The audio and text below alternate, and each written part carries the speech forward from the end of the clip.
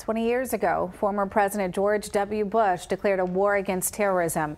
It was the direct response to the shock, the fear, and the disbelief caused by the 9/11 attacks on U.S. soil. Now, the Florida Fallen Heroes Foundation is putting a memorial similar to the one on your screen at Keystone Heights High School. It's the mission of a local Gold Star family, hoping to put a memorial into every high school. Action News Jack's Alicia Tarancon joins us live in downtown.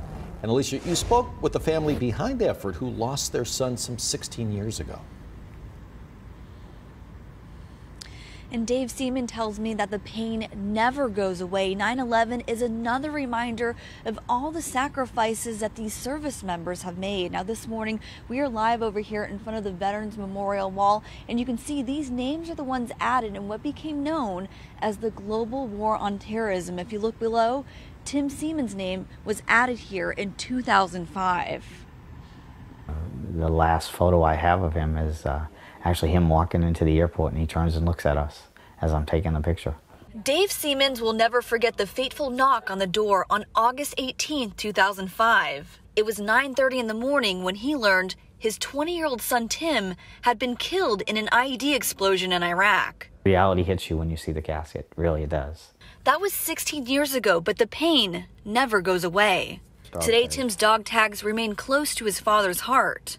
He cared about kids, he cared about his friends, he cared about his family. We were very proud of him. Tim was one of thousands of U.S. troops who died fighting in post-9/11 war operations in what became known as the Global War on Terrorism.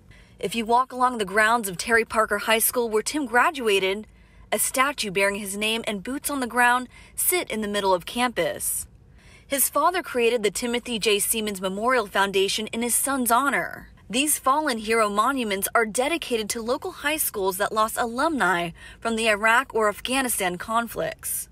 That way, these service members and their sacrifices are never forgotten. Losing a life like the soldiers, a family loses, it lasts forever, it never goes away. So learn from the mistakes that were made. And again, the Timothy J. Seamans Foundation is adding its 17th monument next week in Keystone Heights for another fallen soldier. And for more information on the foundation, all you have to do is head to the story on our webpage. That's at actionnewsjax.com. For now, reporting live here in downtown, Alicia Tarancon, CBS 47, Fox 30, Action News Jax.